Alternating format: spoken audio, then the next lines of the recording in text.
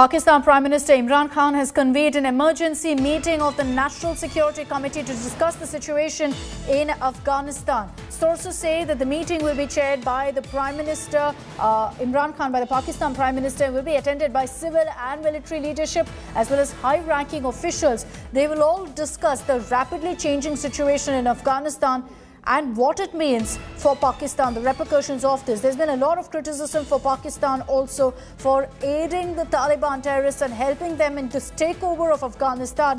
And now Pakistan Prime Minister Imran Khan will be holding a meeting to discuss what is really the repercussions for Pakistan amid what's happening in Afghanistan.